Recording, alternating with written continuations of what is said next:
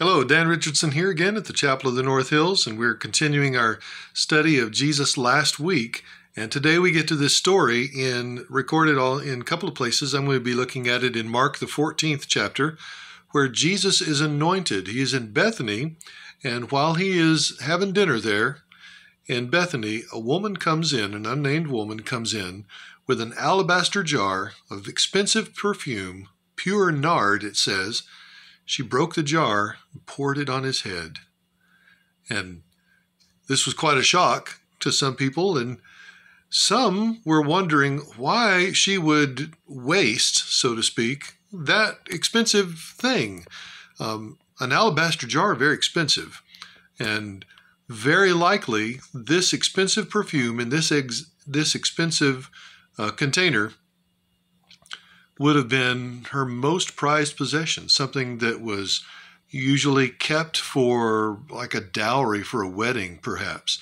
This would be almost akin to a life savings for a young girl, as she would want to start off her life, something that would be very costly and very treasured.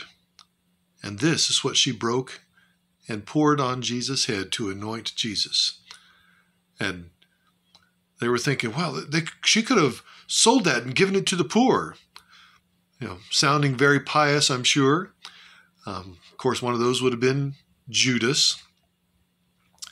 And we're told that he liked thinking that away because he was the one that was keeping the money.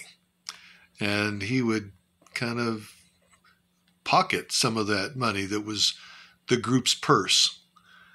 Well, Jesus said, leave her alone, don't bother her. She's done a noble thing.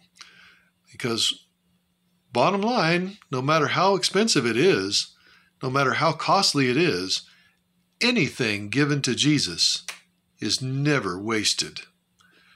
Giving it to Jesus is the best use of any resource we have, and it's never going to be wasted. He said, wherever the gospel is proclaimed, what she has done will also be told in memory of her.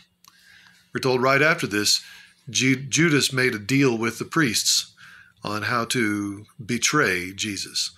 So he was in it for the money right even till then.